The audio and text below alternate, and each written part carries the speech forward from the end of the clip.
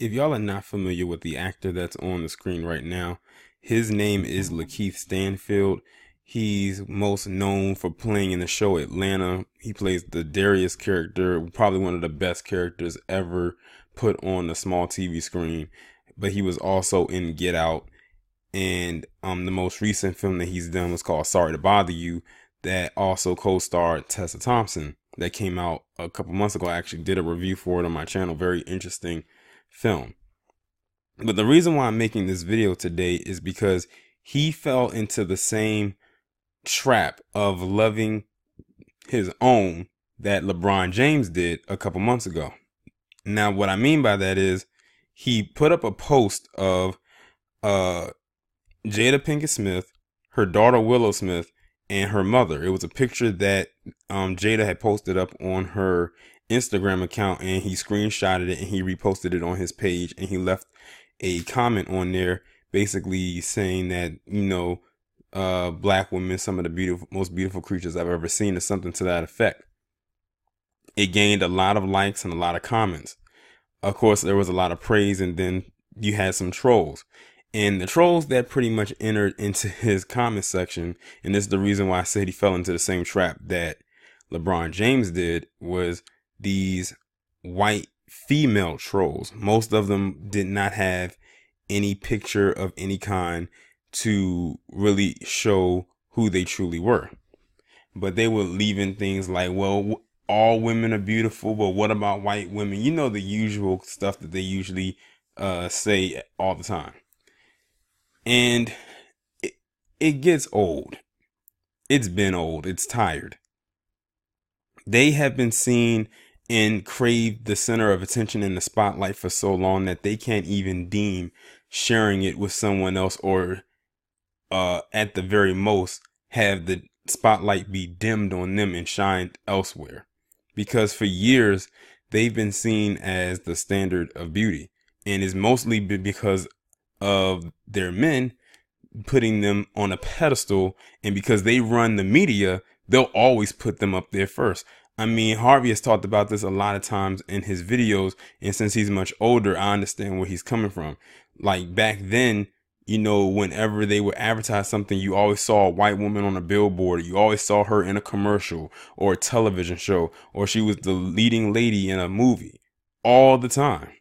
And they made sure to not make her look like downtrodden, opposed to if they put a black woman there, she would always be the sidekick, or, in some kind of small role where she probably was playing a drug addict or something to that effect.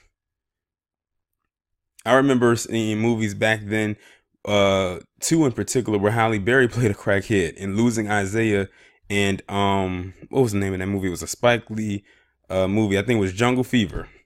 And she played a crackhead in both of those movies. Now, don't get me wrong. Halle Berry was bad back in the day. And even when she played a crackhead, she still looked kind of good. It was kind of hard for them to make her look really bad as a crackhead, but she could play the hell out of one.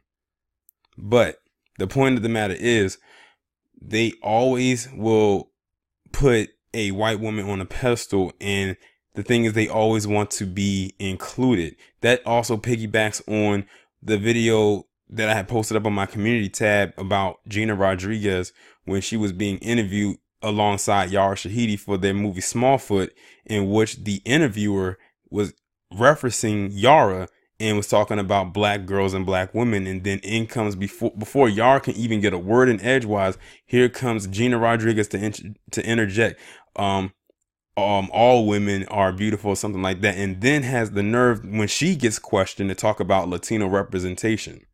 Notice Yara didn't interrupt her and say black girl or black women representation.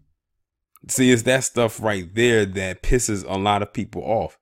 If this man wants to acknowledge black women on his post, then he is allowed to do so. There's no problem with that. But they seem to have a huge issue with that, because they always want to be included, and they've always been seen as the center of attention, as the princess, the angel, all of that. So the minute that the spotlight is being shared by somebody else, or they have to step to the side and, step to the background and not be in the foreground, it's an issue. And let's not forget, in case y'all didn't know, I'm not sure if he's married to her or not, or what have you, but he has a daughter with a black woman. Her name is I hope I'm pronouncing her name correctly. Her name is Zosha Rockmore. I think that's how you spell it. It's spelled Xosha. I'm gonna pause it right quick and see if I can find a picture of them two together. Okay, here's a picture of them two together. As you can see, he's holding her stomach. That's back when she was pregnant. I think since then she's probably had the baby, because I'm looking at the background. It says Underground, and as we all know, unfortunately, the show Underground got canceled after the last season, which was last year. So I think she's probably already had the baby from a distance. She almost looks like Brandy from a distance, but she's a very beautiful woman, and they make a lovely couple, and I'm very sure that their child is nice and healthy. So of course he's going to sit there and he's going to praise black women, but they have a problem with that because they want to be included. It's almost like they seek validation almost more from black men than they do their own.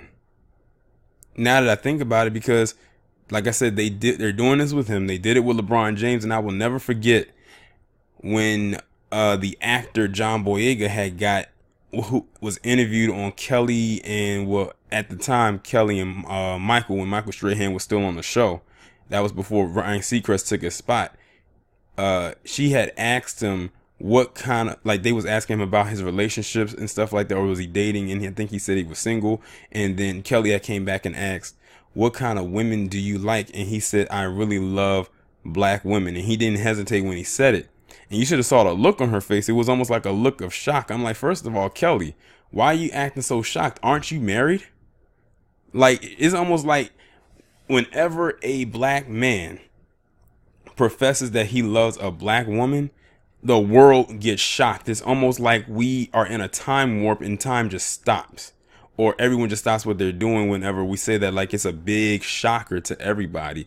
Like, it's a shock that black men can actually love or, like their own women because of how the media puts it out there. Why do you think the media pushes so much in these commercials where you'll have a black man with a white woman, or a white woman with a black man, and, or a white man with a black woman, and, all types of stuff like that? It's all media propaganda.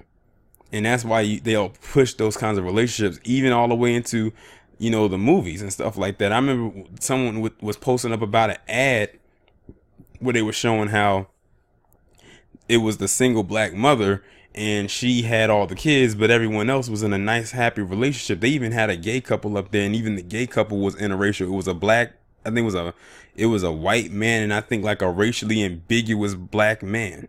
I'm sorry, a white man and a racially ambiguous black man. So it's propaganda all the way around.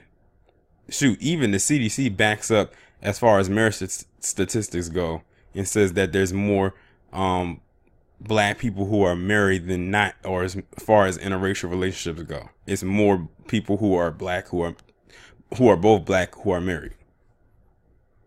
But they don't push those kinds of stats. And whenever they do push something out there with a black family, it's usually some kind of dysfunction. It's always some type of drama, because that's all they love to see when it comes to us. Our drama is their entertainment. It makes them laugh.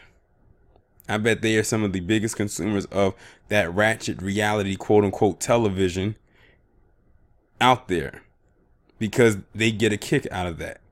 But if you was to put like a solid, maybe black love story together, then it's like, it's too cliche. Well, y'all been doing that for years with a lot of your white love stories, and no one's criticized those.